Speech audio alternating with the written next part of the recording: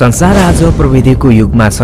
हरेक हातमा स्मार्टफोन, हरेक घरमा कम्प्युटर, हरेक शहरमा इलेक्ट्रिक कार र उपग्रह अन्तरिक्षमा घुमिरहेका छन्।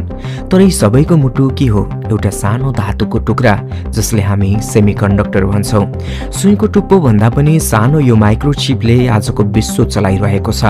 यसको आकार सानो हुन सक्छ, तर यसको प्रभाव त्यस्तो छ जसले विश्वको शक्ति सन्तुलनलाई बदल्न सक्छ। आज विश्वका ठूला देशहरू, महाशक्तिहरू सबै एउटै लक्ष्यमा दौडिरहेका छन्, त्यो हो सेमिकन्डक्टरको नियन्त्रण। दर्शकबिन, स्वागत छ तपाईलाई नेपाल पेज युट्युब च्यानलमा। सेमिकन्डक्टर भन्ने बित्तिकै धेरैलाई यो जटिल र वैज्ञानिक कुरा लाग्न सक्छ, तर यसको आधारभूत कुरा निकै सरल छ। यो यस्तो पदार्थ हो जुन कहिले बिजुली प्रवाह गर्छ, कहिले गर्दैन। यही गुणले यसलाई सबैभन्दा बहुमूल्य बनाएको हो। यसैबाट बनेका हुन् ट्रान्जिस्टरहरू, अनि तिनै ट्रान्जिस्टरहरू जोडिँदै बनेका हुन् माइक्रोचिपहरू। यही माइक्रोचिपहरू हाम्रो मोबाइलको प्रोसेसरमा, कम्प्युटरको सर्किटमा, गाडीको नियन्त्रण प्रणालीमा, बैंकको सर्भरमा, यहाँसम्म कि अस्पतालको मेसिनमा समेत लुकेका हुन्छन्। यदि कुनै दिन सेमिकन्डक्टर हरायो भने संसारको सबै इलेक्ट्रिक जीवन ठप्प हुन सक्छ। यसको इतिहास पनि त्यति पुरानो छैन। सन् 1947 मा अमेरिकाको बेल ल्याब्समा पहिलो ट्रान्जिस्टरको आविष्कार भयो। त्यसपछि सन् 1958 मा ज्याक किल्बी र रोबर्ट नोयसले पहिलो इन्टिग्रेटेड सर्किट बनाए। त्यो नै आधुनिक चिपको जन्म थियो। त्यसबेला कम्प्युटरहरू ठूला कोठा जत्तिका थिए, तर एउटा सानो चिपले तिनलाई सानो फोनमा समेटिदियो। 60 को दशकमा अमेरिकाले सिलिकन भ्यालीमा ठूलो लगानी गर्न थाल्यो। त्यही ठाउँमा जन्मिए इन्टेल, एएमडी, एनभिडिया जस्ता विश्व प्रसिद्ध कम्पनीहरू। यसले अमेरिका प्रविधिको अग्रणी शक्ति बन्यो। तर समयसँगै एक ठूलो परिवर्तन आयो। उत्पादन लागत घटाउन र दक्ष श्रमको खोजीमा अमेरिकी कम्पनीहरूले आफ्ना उत्पादनहरू एसियातिर सार्न थाले। त्यसको परिणाम स्वरूप ताइवान, जापान र दक्षिण कोरिया विश्वका नयाँ चिप केन्द्र बने। आजको दिनमा विश्वका करिब 90% अत्याधुनिक चिपहरू ताइवान र दक्षिण कोरियामा मात्र बन्ने गर्दछन्।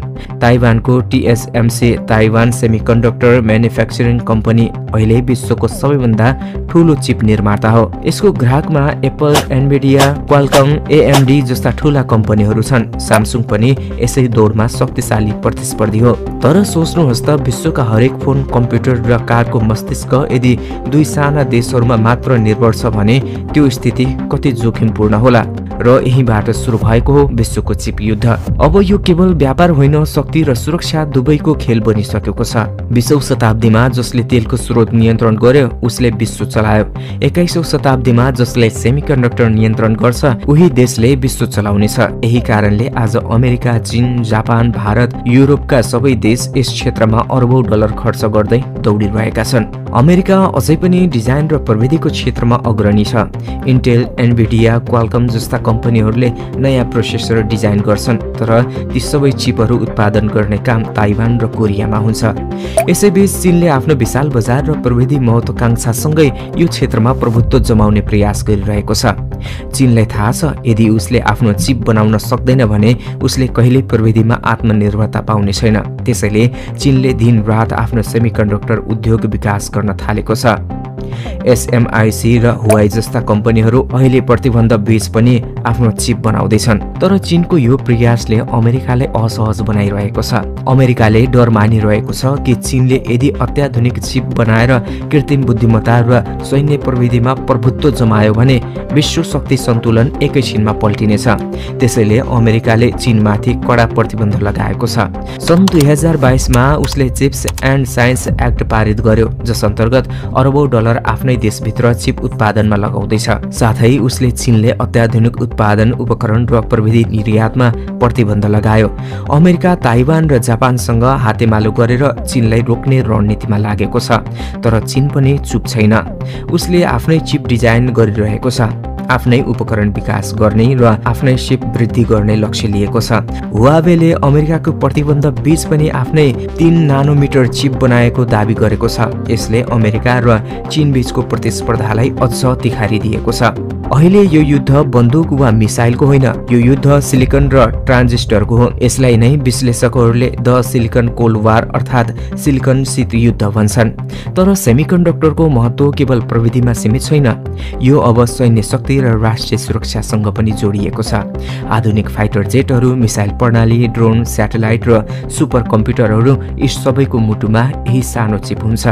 युद्धको रणनीति, सर्वेलान्स र कम्युनिकेसन सबै चिपमा निर्भर छन्। यदि कुनै देशसँग अत्याधुनिक चिप छैन भने त्यो देश आधुनिक युद्धमा टिक्नै सक्दैन। त्यसैले अहिले हरेक देशको सुरक्षा नीति चिपसँग गाँसिएको छ। यो चिपको अभावको वास्तविक प्रभाव संसारले सन् 2020 को कोरोना महामारीपछि देख्यो। जब आपूर्ति श्रृङ्खला भङ्ग भयो, कार कम्पनीहरू उत्पादन रोक्न बाध्य भए, फ्याक्ट्रीमा तयार कारहरू चिप नहुँदा अधुरा रहे, स्मार्टफोन र ल्यापटपहरूको मूल्य वात्तै बढ्यो। त्यसबेला संसारले महसुस गर्यो यो सानो चिप बिना हाम्रो जीवन अघि बढ्नै सक्दैन। त्यसपछि भारत, जापान, युरोप र अमेरिका सबैले आफ्नै देशमा चिप फ्याक्ट्री खोल्ने घोषणा गरे। अब विश्वभर चिप इन्डिपेन्डेन्टको लहर चलेको छ। तर यो प्रतिस्पर्धाले नयाँ भूराजनीतिक तनाव पनि ल्याएको छ।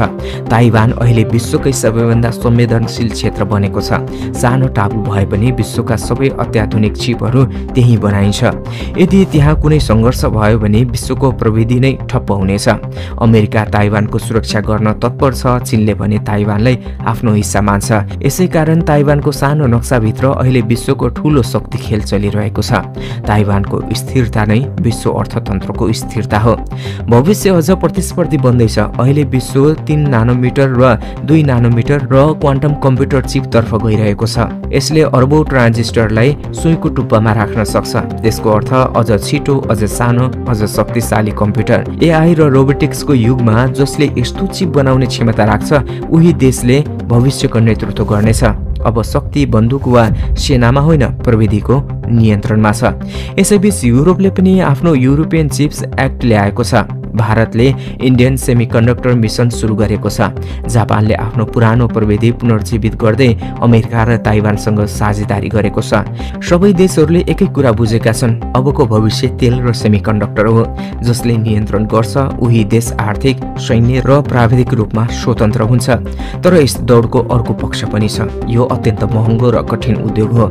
एक अत्याधुनिक चिप फ्याक्ट्री बनाउन 20 अर्ब डलरसम्म खर्च लाग्छ।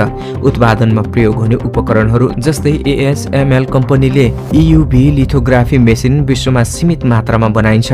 यस्तो एक मेसिनको मूल्य करिब 200 मिलियन डलर हुन्छ। यसको आपूर्ति पनि अमेरिका र युरोपको नियन्त्रणमा छ। त्यसैले अहिले पनि चीन वा अन्य देशले पूर्ण स्वतन्त्रता पाउन सकेका छैनन्। यस्तो अवस्थामा संसार दुई प्राविधिक शिविरमा विभाजित हुँदै गएको छ।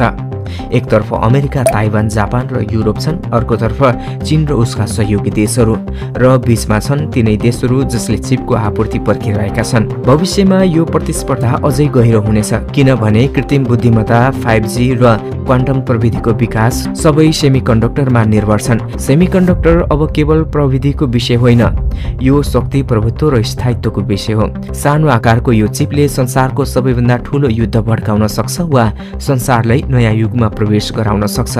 यदि कुनै दिन ताइवानमा युद्ध भयो भने विश्वका सबै टेक कम्पनीहरू ठप्प हुनेछन्। हरेक देशको अर्थतन्त्रलाई झट्का लाग्नेछ। त्यसैले आजका सबै महाशक्तिहरू ताइवानको सुरक्षालाई आफ्नो प्राथमिकता मानेका छन्।